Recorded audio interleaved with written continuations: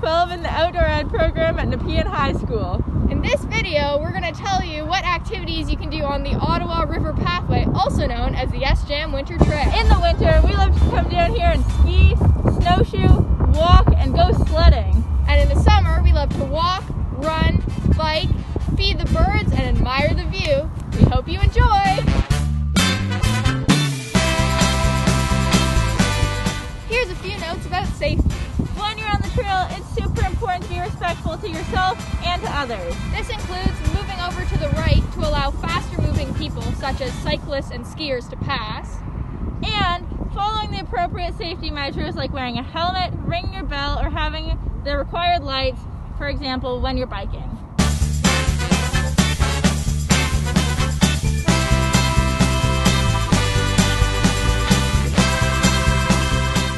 Again, another activity you can do on the Ottawa River Pathway, in particular in the small trail section called the Kitchissippi Woods, located just west of the Champlain Bridge, is wildlife watching. Some species that have been observed are red-winged blackbirds, chickadees, Canada geese, squirrels, porcupines, and snow bears. Hi again, one last note from Tenley and Claire.